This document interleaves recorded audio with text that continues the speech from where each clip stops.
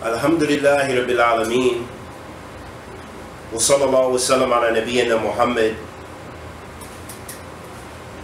wa ala alihi wa sahbihi wa sallam. Amma ba'd. Continue on in our study of the Hadeeth course book. We reached the 11th Hadeeth. And the subject or the topic of this Hadeeth is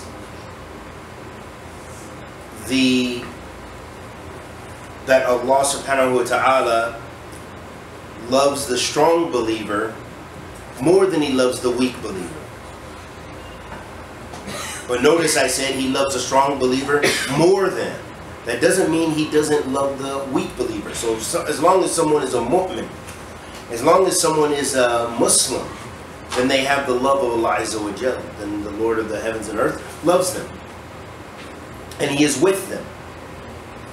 But those who are stronger in Iman, Allah subhanahu wa ta'ala has more love for. And this is what the Dalil shows us from the Quran and the Sunnah of the Message of Allah sallallahu alayhi wa sallam. عن أبي هريرة رضي الله تعالى عنه قال رسول الله صلى الله عليه وسلم المؤمن القوي خير وأحب إلى الله من المؤمن الضعيف وفي كل خير احرص على ما ينفعك واستعن بالله ولا تعجز فإن أصابك شيء فلا تقول لو أني فعلت كذا وكذا لكن كذا وكذا لكان كذا وكذا ولكن قل قدر الله وما شاء فعل فإن لو تفتح عمل الشيطان رواه مسلم. In this hadith of the Prophet sallallahu alaihi wasallam,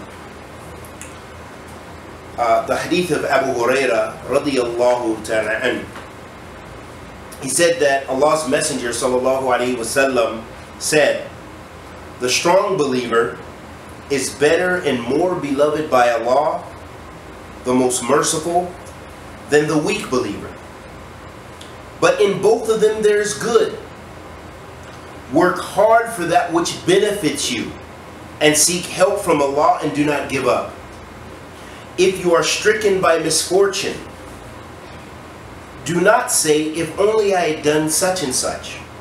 Rather say, Allah has decreed, and what Allah wills, He does. For verily the words, if, only open the door to the shaitan or the shaitan's works. And this is narrated in Muslim. In this hadith, which has immense and enormous benefits, the Prophet ﷺ explained for us that there are strong believers and there are weak believers. Al-mu'minu al-qawi khayrun wa ahabbu ila Allah min al-mu'min al-da'if. The strong believer is more beloved to Allah. That means Allah loves the strong believer more than the weak believer.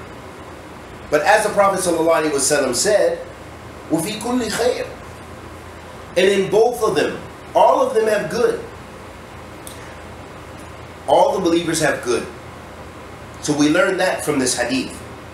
And we also learn that people have different levels of Iman.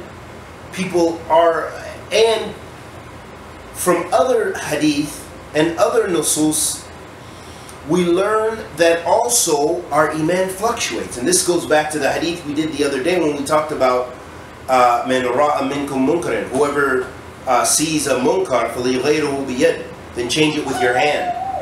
Showing us that there's different levels of Iman. And there's different levels of changing the munkar. Either with your tongue, or by speaking out against it, or by hating it in your heart. All of that's from Iman. So that would fall under the one who hates it in their heart, hates a munkar, and they don't try to change it. That falls under the mu'min da'if.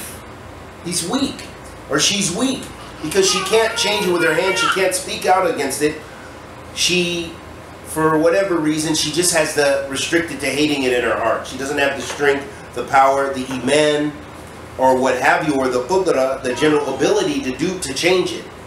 So then she or he hates it in their heart. وفي كل خير. Both of them have khair. Then the Prophet ﷺ gave golden advice. احرص على ما ينفعك. The Prophet ﷺ, he said, ihras. This is first and foremost, this is fi'l amr. This is a command in the imperative form. So he ordered, sallallahu alaihi wasallam, he said, do that which benefits you. Why is that a golden advice? Because if it doesn't benefit you, it either harms you or there's no good in it anyway. Either it benefits you or it harms you, or perhaps in the middle of those two levels. So the Prophet ﷺ ordered, do those things which benefit you. So that means for us not to involve ourselves in things that don't benefit us. For example, speaking bad about people, backbiting people, anything that is not going to benefit you.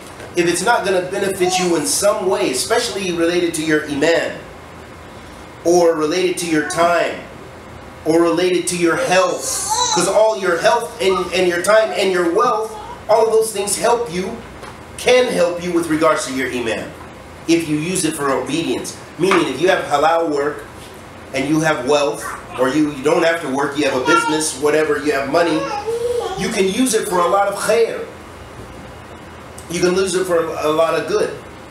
So, in that situation, busying yourself with your business can be good.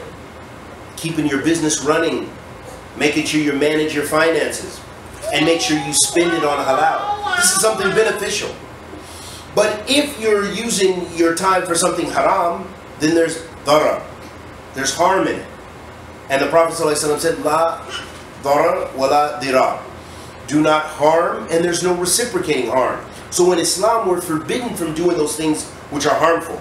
If you backbite someone, you speak about this person, or speak about that person, you might harm that person, maybe harm their reputation, or harm their feelings, and you harm yourself. So there's darar in there. There's harm in every way there. You harm yourself and you harm the person. And you might not find that harm for yourself until to the day of judgment, when that person comes to take good deeds from you. So very important, use your time wisely. Do those things which benefit you.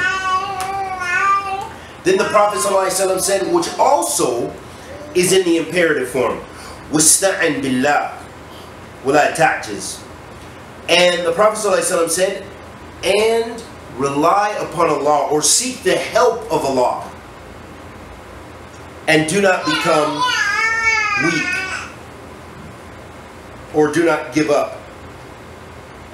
So here, the Prophet ﷺ is ordering us, for our own benefit, to put your trust and seek your help and assistance from Allah Azza wa Jal.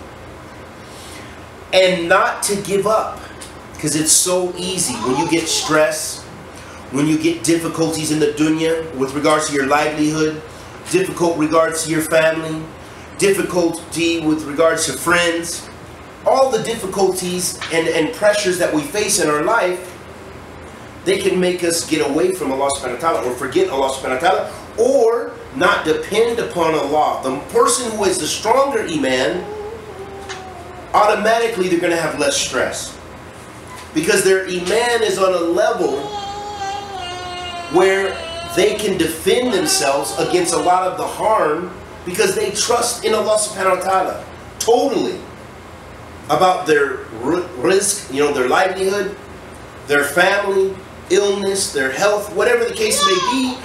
They put their trust with Allah subhanahu wa ta'ala. And trust in Allah subhanahu wa ta'ala As the ulama mentioned, tawakkal ala Allah. At-tawakkul.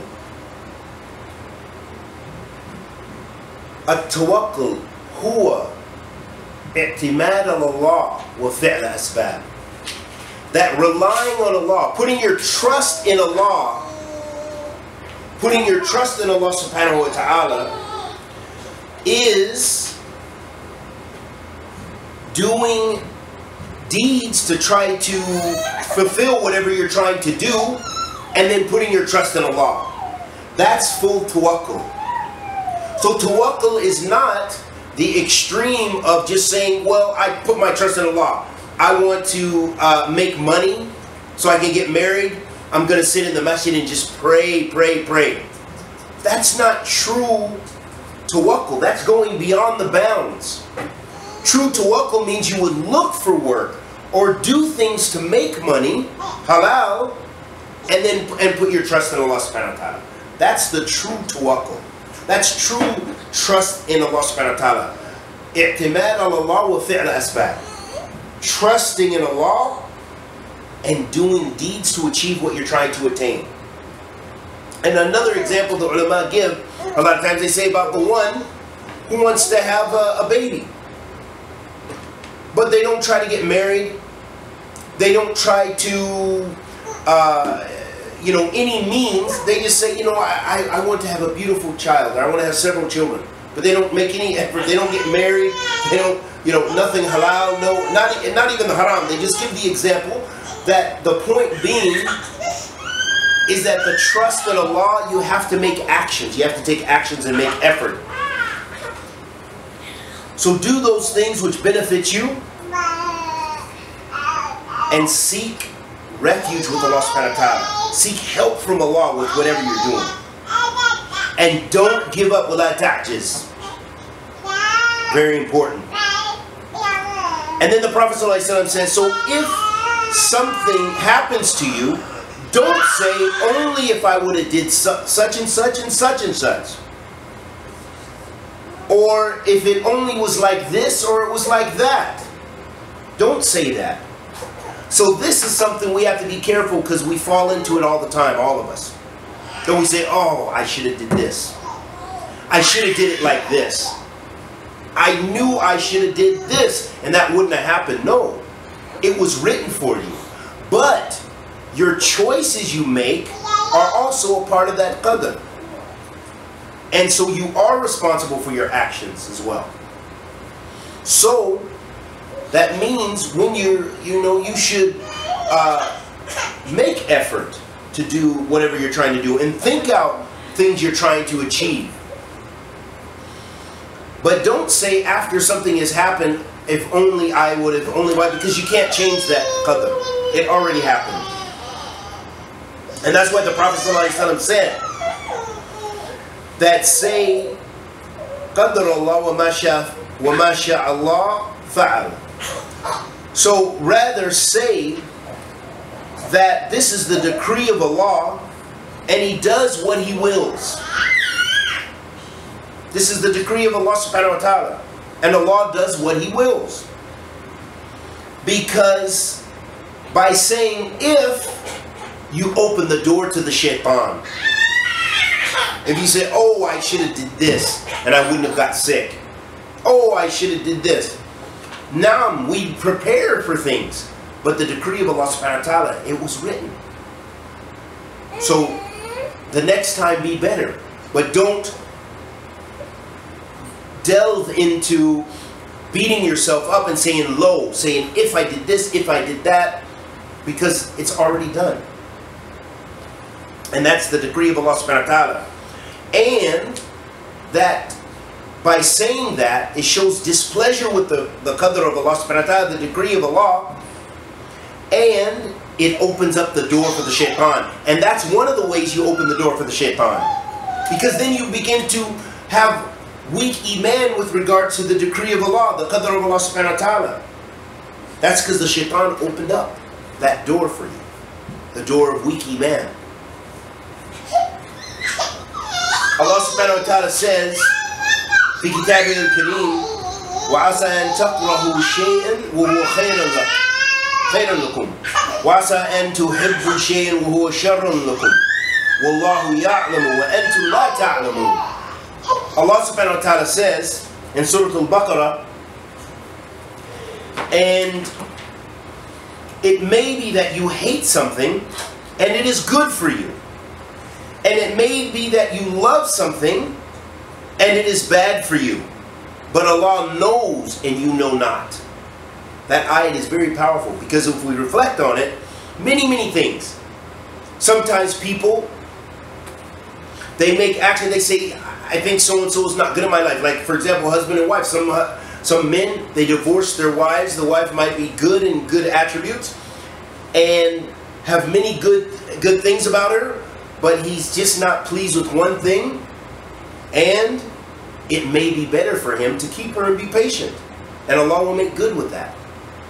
Or something bad happens to you that we think is bad, and instead there's Allah subhanahu wa ta'ala's divine hikmahs in that, and something good comes for you instead out of it. You know, sometimes we don't get that job we want.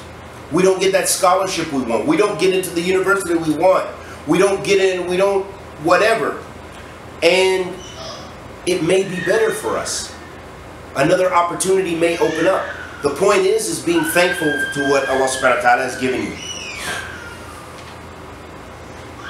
And Allah subhanahu wa ta'ala knows and you know not. So Allah subhanahu wa ta'ala, He knows everything. And that's from His divine wisdom, subhanahu wa ta'ala. Some benefits from this hadith: the strong believer is more beloved by Allah, the all-glorious, than the weak believer. So this believer, in this respect, this is talking about iman. And also there's a way of looking at this, and also, and some of the ulama mentioned this, as far as the physical body too. That the strong believer, for example, in America or in the West, we face those challenges. The believer who knows martial arts, knows how to box, is big, can handle himself or herself, is stronger than the weak one, is stronger than the weak believer who has iman but can't even defend themselves maybe, or defend their brothers and sisters. Many times we've seen this where we've had brothers handle situations because they can handle that, because they were strong.